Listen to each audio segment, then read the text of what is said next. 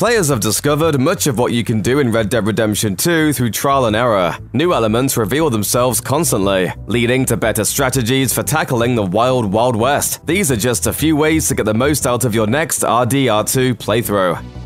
From shaving and bathing to doing chores around camp, Red Dead 2's mundane tasks contribute to players' immersion in the game. They also give you more control over Arthur's appearance and statistics, from bearded and brawny to clean-chinned and beam polish. One feature met with both praise and criticism is Arthur's weight class. Like real life, Arthur's lifestyle choices take their toll on his body. Eating more, especially snacks such as candy and chocolate, and engaging in sedentary activities will pack on the pounds and push Arthur into the thick zone. Similarly, skipping meals coupled with lots of physical activity will make him underweight. Each weight class has its pros and cons.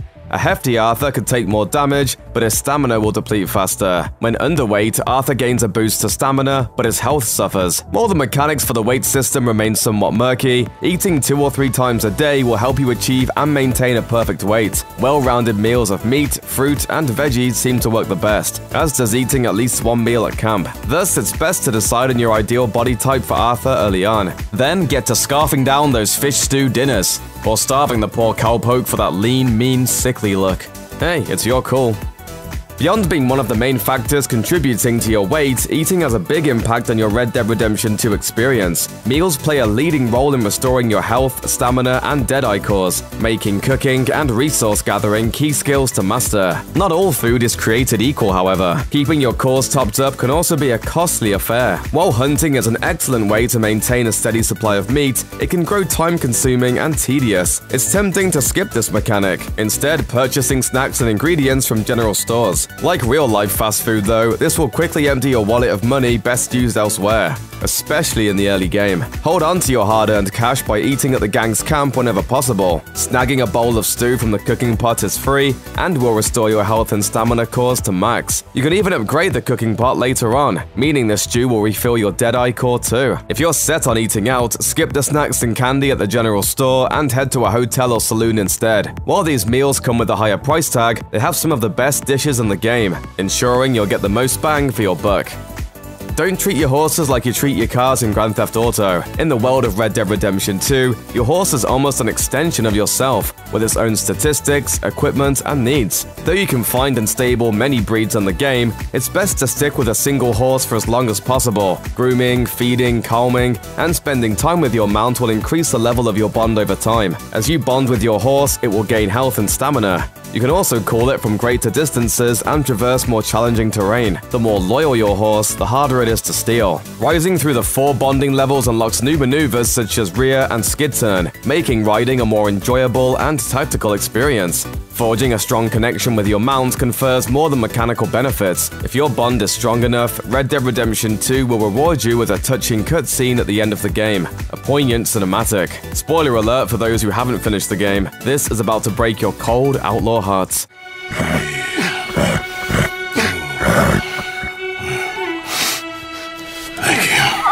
Arthur Morgan stands at the center of Rockstar's sprawling simulation of the Wild West. With his gruff exterior, Arthur fills the role of the renegade outlaw well. Still, there is much more to his character than what you see at first glance. Hidden beneath the gritty surface, you'll find an artistic soul, shaped by a surprising core of loyalty, courage, and thoughtfulness. Though the game does a good job of showing Arthur's many facets, you can easily miss out on the most interesting and touching details in your race to the finish line. As you play the game, Arthur jots down notes in his journal, from recollections of specific events and musings about the gang to sketches of places, people, and animals. Arthur's journal is a treasure trove of information. It's here that Arthur comes alive, revealing the many sides of a complicated man. This painful authenticity can bond you to the character in a way you seldom see with other game protagonists. Though you might be tempted to skip the extra reading, staying up to date with the latest entries will ensure you get the most out of the game. As you read through, you'll unearth insights about events you otherwise would have missed. The pages also hold an abundance of details about the setting and story, sharpening your experience through added depth and context.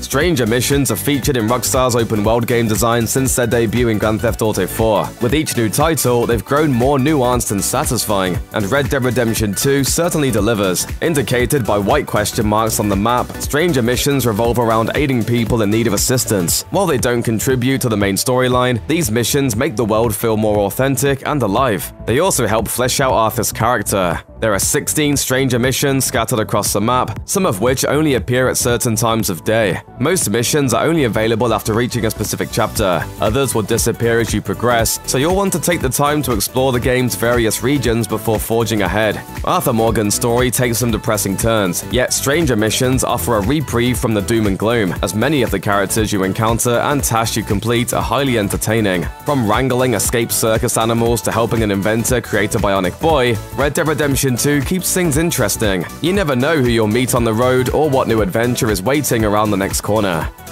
Though it's important to bond with your faithful steed, spending hours galloping across RDR2's massive map can grow tedious. While the game offers a stunning backdrop for your exploration, sometimes you just want to get somewhere fast. Rather than spending the bulk of your gaming sessions in the saddle, consider using the two fast travel options in Red Dead Redemption 2. The first option you'll run into is traveling by stagecoach or train. Simply stop by a ticket station and select your destination. Though a time saver, each ticket will cost you a few dollars, making this method less than ideal for penny-pinching outlaws. You can also fast travel from your camp, an option the game doesn't do a great job of pointing out.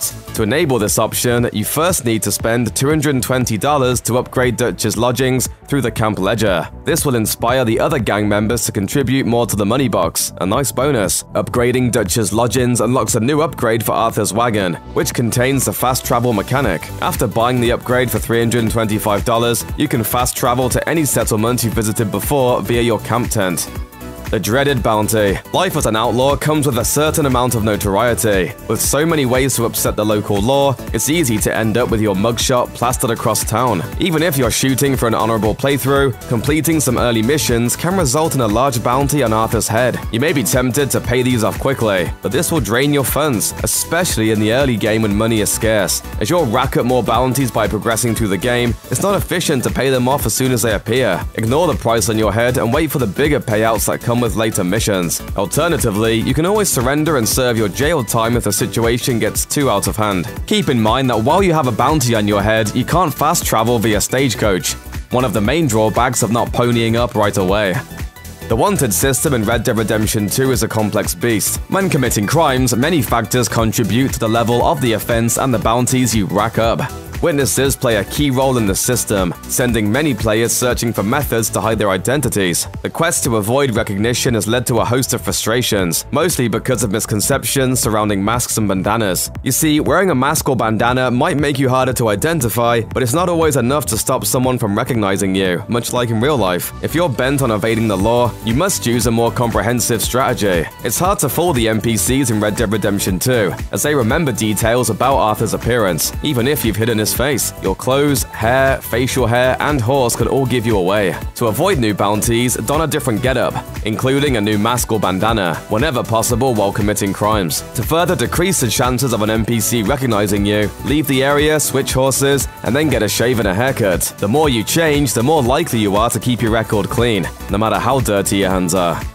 With over 500 animals in the game, hunting is a big part of Red Dead Redemption 2, serving as one of the best resources for supplies and money. When it comes to pelts, quality matters. Getting a clean kill on each animal requires a specific weapon. Choosing the right ammo also plays an important role. Rather than struggling to always have the right weapon and ammo on hand, you can use your lasso and knife to net perfect pelts from most big game. You must lasso the animal, then stab it in the heart. It will also need to be in pristine condition when you kill it to produce a perfect pelt. This method does not work on smaller game, such as rabbits. You'll also need a different approach to hunt alligators, as trying to lasso one usually results in your grisly death. To improve the quality of every animal you skin, hunt down the legendary buck near Mount Shan. Once you've unlocked the first fence, you can bring the legendary buck's antler there to craft a buck antler trinket. The trinket increases the quality of all pelts you acquire while hunting.